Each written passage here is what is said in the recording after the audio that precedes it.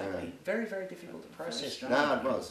But to get back to your question, that I did ask one of those. We were in the George Hatcher band, and our manager at the time was his wife ran Swan Song Records, which was Led Zeppelin's recording company, and Led Zepp had a big warehouse full of gear, and they only toured a couple of times a year, so they'd leave it there, and we were allowed, because we had the same manager with the Swan Song Records and all that sort of stuff, we were allowed to use their gear when we played, so we played a lot more than they did, and so we'd play all around England and Europe and stuff with their gear.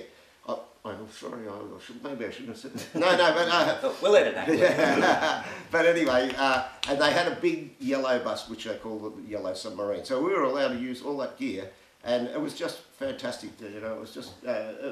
even when you were playing, you're thinking, gee, this is Zepp's gear. You know? I'm really pleased to hear that, because my only recollection of a yellow bus being driven around by musicians was the Partridge Family. So, no, you guys pretty much trashed that legend. A little different in that bus, I would say, yeah. So tell me a little bit about what it was like being in London during that crazy time. I mean, it was pretty much agreed universally that we were going to sort of thumb our nose at establishment. Yeah.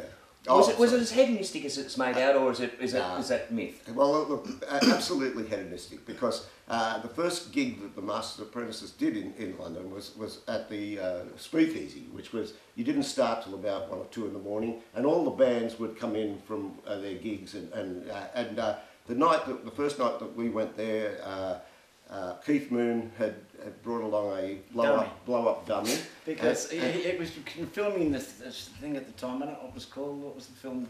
I don't know, but it was all dummies and things like this. You know. Yeah, so he brought it. Got to know Keith really well.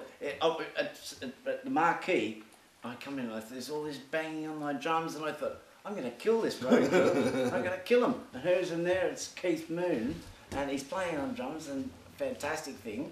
And I thought, wow, Keith playing my drums out, fantastic. And he had this guy with him called Tiny, which was his bodyguard, and he had his lawyer, which said, so if he said, like, if he breaks anything, the lawyer said, he'll pay for it, you know. I said, sure. And so Keith goes, he does all this thing, and then he gets off to the stage, a huge stage, throws himself on the lights are all on the floor, and throws himself in amongst the lights, and we thought, he's killed himself, and he says, Tiny. So Tiny comes up, this Tiny's 9'2", comes and picks him up and stands him back on his feet. He says, right, that's it, let's go. It was a classic man, a very, very funny man. But I did love it at Speakeasy when we, and Keith had brought the dummy in, but he did pay for all the drinks. So he had all this lineup of drinks on the table that he paid for, but obviously she wasn't drinking. Yeah. And obviously Keith might have been. I think he might have helped himself. Yeah.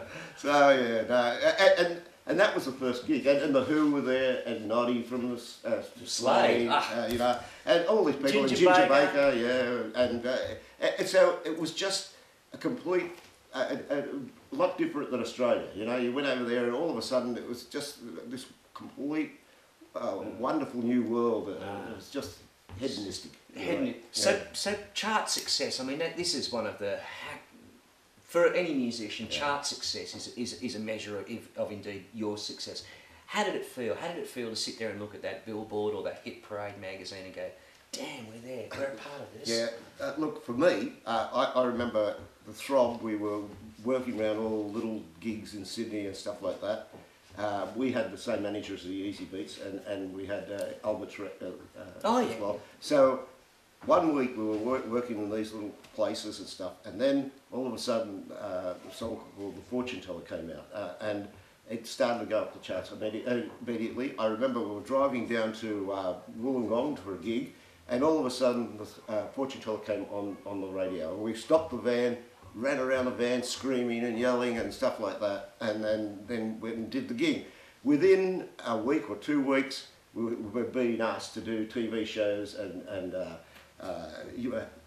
Sydney Town Hall concerts and things like that. So it just changed everything, you know. It's amazing. I remember reading a biography on George Harrison, and he said that it was like he and the Beatles were standing in the middle of a hurricane, whereas they had a complete grip on their sanity and what they were doing, but people around them were erratic. Was it like that? It was like sucked into that vacuum? Brent, look, I recorded in Abbey Road, right? And we're in Abbey Road recording, and you'll see you there. You'll see John Lennon in the studio writing his songs. You know, I mean, it was just sort of bizarre.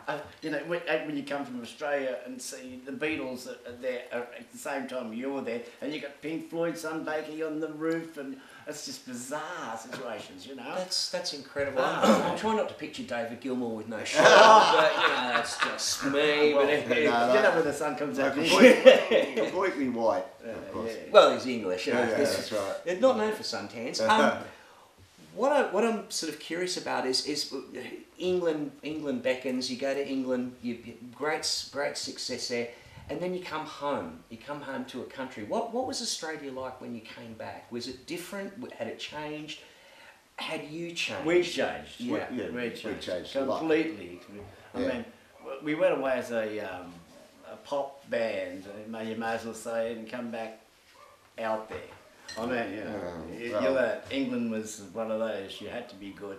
I mean, when we first arrived there, the first band I heard on the jukebox, was Brian Peacock from the Mixtures said, "Listen to this," because he picked us up at the airport. So, is that the same guys who did that? That push bike song. That's it. So free, as you know, all right now. We went, what?